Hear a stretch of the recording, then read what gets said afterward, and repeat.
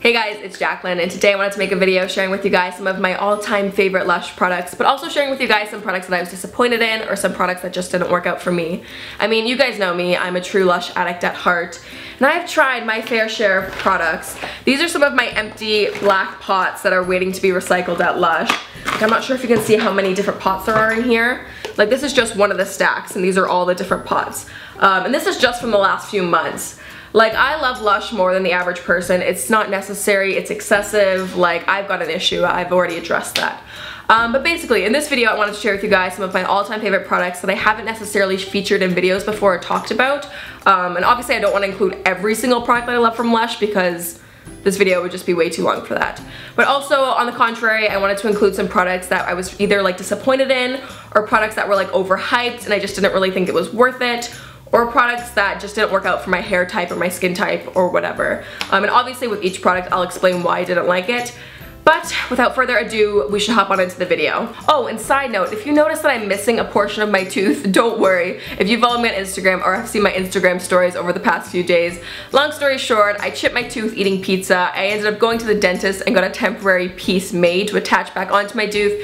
I ended up eating that piece the next day, so now I'm back with a broken tooth, but I'm getting a permanent piece made to attach back onto my tooth. So this is not gonna stay like this. This is just for the next week or so, so I apologize if I'm looking a little strange. But anyways, let's move on to the products. Okay, so I'm gonna start off with face masks. If you guys know me, you would know that I love skincare. I think I love skincare more than I love makeup, which is a pretty bold statement to make, but I think it's true. And Lush does amazing skincare, and I think their face masks are some of the best in the game for the most part. Their favorite face mask that they do, my favorite face mask that they do is a mask of Magnaminty, and this is a face and body mask. It's bright green, and it basically is made out of kaolin clay and peppermint. It also has little scrubby adzuki beans inside, so it gives you a nice exfoliant as well. It's super refreshing and really deep cleaning. It's amazing if you have like acne prone skin or oily skin. I've been using this face mask for about 4 or 5 years now, and I'm still just as in love with it as I was the first time that I tried it. So I would definitely recommend checking this out. This is one of my all-time favorite Lush products. Now I just quickly want to throw in an honorable mention for face masks. This is Oatifix from Lush, and this is one of their fresh face masks, so you actually have to keep it in the fridge and it lasts for about 1 to 2 weeks, whereas the other one has a longer expiration date and you don't have to keep it in the fridge. But Oatifix is so soothing. It smells like cookie dough and it's just so gentle on the skin, so I also love this one, but I think I like Mask and Magnaminty just a smidge more. So now on the other end of the spectrum, I want to talk about a face mask that I'm not a huge fan of, and this is a Sacred Truth. And this face mask, it's not that I particularly didn't like it, it's just that I thought it was very overhyped. I heard a lot of friends speaking about it and some people online saying that the Sacred Truth was their favorite face mask ever, and it's one that I had actually never tried before. So I decided to try it out, and it has papaya inside and green tea and wheatgrass. It's supposed to really help enzymatically brighten your skin and kind of refresh your skin.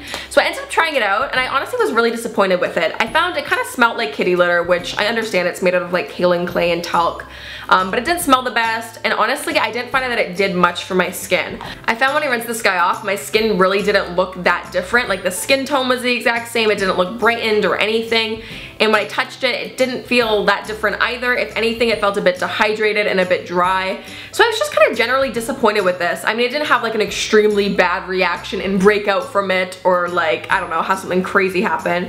But yeah, for all the hype that I heard and all the great reviews I read, I was just kind of like bummed out about this. I didn't think it was up to par with the rest of the Lush face masks that I've tried. So I don't know, maybe this would be worth kind of testing out in stores first before you buy it. It just didn't really work out for me.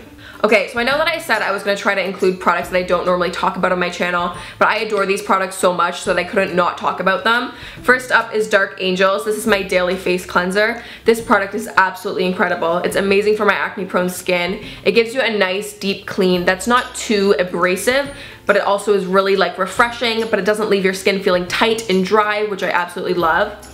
It's a charcoal-based cleanser, so it smells really earthy, and you can't even see it on camera because it's so dark.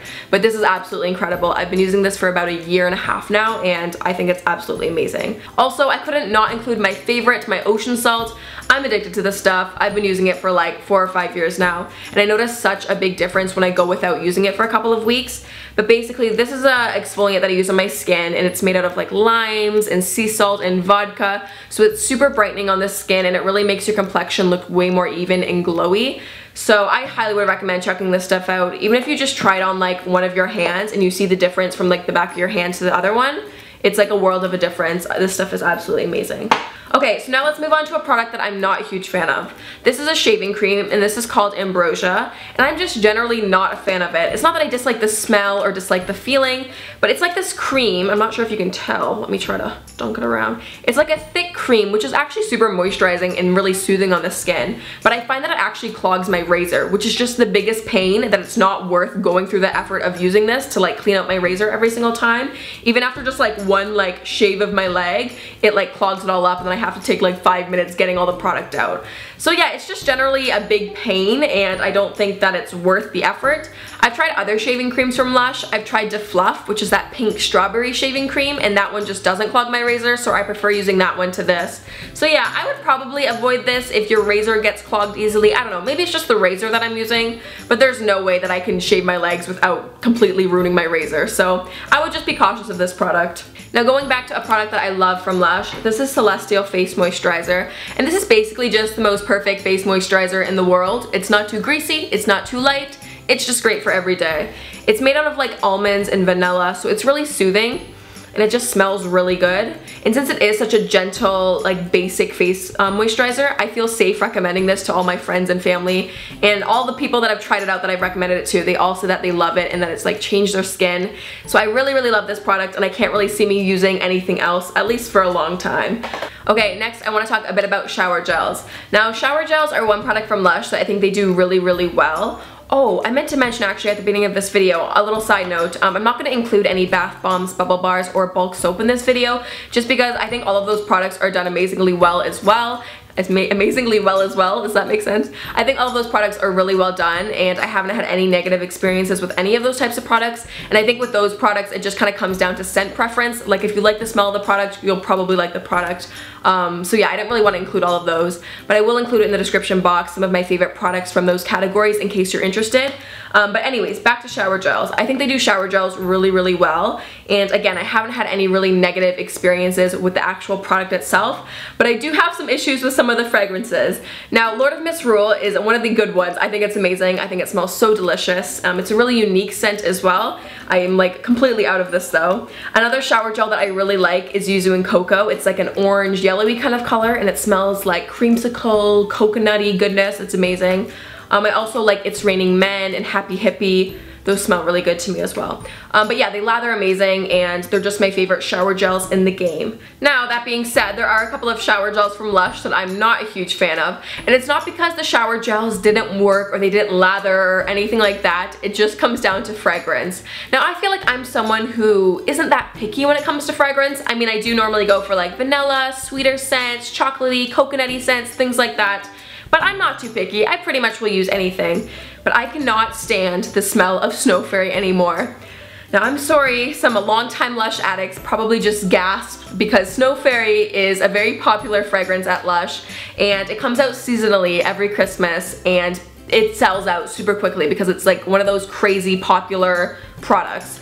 So I know a lot of people are probably not going to agree with me on this one, but I cannot do Snow Fairy anymore, and I think a big reason for this is because my mom uses it so much. She loves the Snow Fairy fragrances from Lush, and she has bought in every single Snow Fairy scented product, and every single comforter scented product, and every single bubblegummy kind of scented product, and I just can't deal with it anymore. I think I'm done. I think I've hit my limit. So yeah, I hate to say it, and I know a lot of you guys are probably gonna be heartbroken that I'm not a Snow Fairy fan, but I just don't think I can do it anymore, guys. I think I'm done.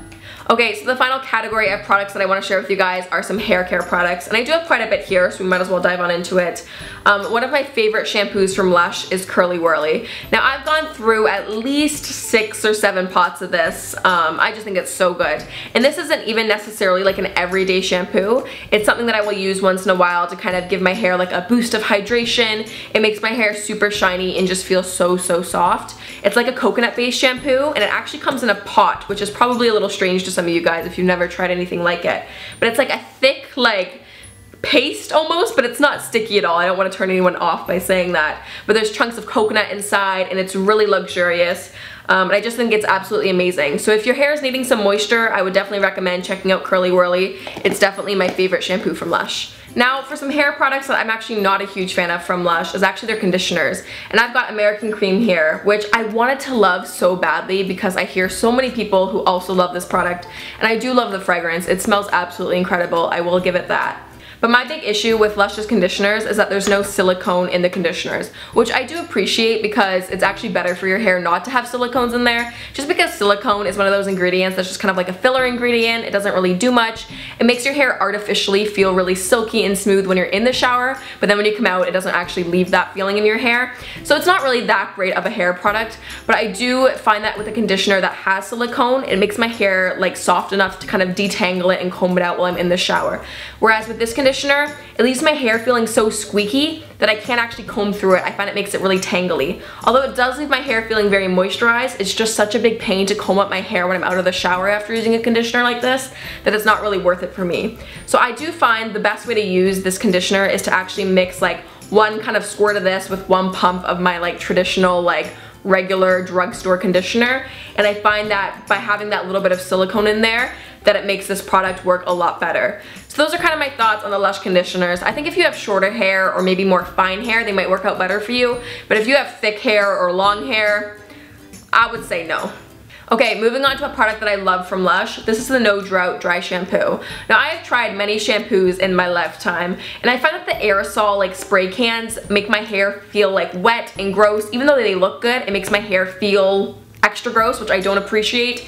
So I really like this No Drought Dry Shampoo because it's a powder base, so you actually kind of pour it into your head, or pour it into your head, you pour it onto your hair, which can get a little messy, and it definitely took a little bit of like getting used to using a powder formula, but I find that this is way more effective in actually absorbing the oils, and the fragrance of this is really nice. It smells like lime and it smells really citrusy. I've had this bottle for literally so long. I bought it back in 2012 and it expired in 2013. Like, that could not be good, but the product didn't seem to go bad and I still have so much left, so I keep on using it. But this has literally lasted me 4 years. Like, I would highly recommend this product. It's a really great dry shampoo, and they do sell it in a smaller size if you don't think you're gonna go through all this, but would definitely recommend. Okay, the final product from Lush that I'm not a huge fan of is actually a hot oil hair treatment, and this is called Tangled. And oh buddy, did it ever live up to its name. Now I've tried some other hot oil treatments from Lush that I absolutely love, so I was not expecting to dislike this product as much as I did. And I think I disliked this product the most out of any other product that I've tried from Lush, which was really surprising to me. So basically what you do, you melt this little like stick, or not the stick, but you melt the product on the end of the stick in boiling water, and then you apply the paste that it makes into your hair and you let it sit for 20 minutes, then you shampoo it out. So this one in particular is supposed to help like detangle your hair and help soften it and hydrate it, so I was really excited for it. So after about 2 or 3 minutes, I noticed that the product had started to set into my hair, and I noticed that it was kind of like hardening and like kind of drying like white glue. And at this point I was kind of freaking out because I was like, oh my gosh, it feels like I've got white glue in my hair. But I kind of was trying to calm myself down. I was like, maybe by the time I shower it'll kind of like rinse out and it'll be fine. No, it did not. When I got into the shower, I had to shampoo my hair like 4 or 5 times to finally get the product out of my hair. I also had a comb in there and I was combing out my hair. I have no idea what went wrong with this. I have another one, but I'm a little afraid to try it again. Maybe I just had a wonky product, but it seriously felt like I had white glue in my hair. And it was a pain to get out. I mean, to be fair, by the time I got it out, once I got out of the shower, my hair did feel very soft. But it took me like an hour in the shower to get it out. So I don't know if that's normal. If anyone else has tried this product and has had that experience, like let me know. And if that's how the product's supposed to be, I don't know. I just don't really think it's worth it. I can get my hair feeling soft by using other products, and I don't have to waste like half a bottle of shampoo to get it out. So I don't want to end this video off on a negative note, and I do have one more product to share with you guys that I really love, and this is R&B Leave-In Hair Moisturizer.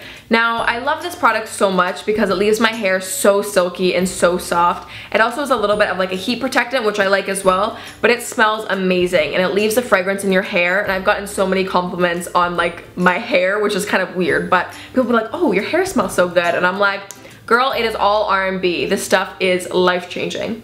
It's so good. Now I have heard some people complain and say that it kind of weighs their hair down and that it's a bit too heavy for their hair.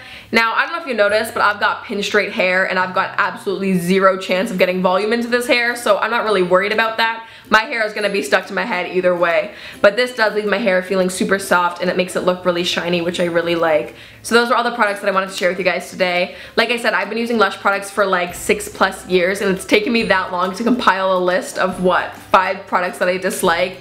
So I would say for the most part you're pretty safe to try out any Lush product. And if you have any other questions about Lush products, I mean, leave me a comment down below. I've probably tried it out, so I'd love to give you my thoughts on it. But I hope this was helpful and I hope maybe this made you make some decisions or make a list of products that you want to try from Lush. Feel free to let me know some of your favorite products from Lush or some products that didn't work out for you in the comments down below. Thank you guys so much for watching the video. I hope you enjoyed and I will see you guys very soon. Bye!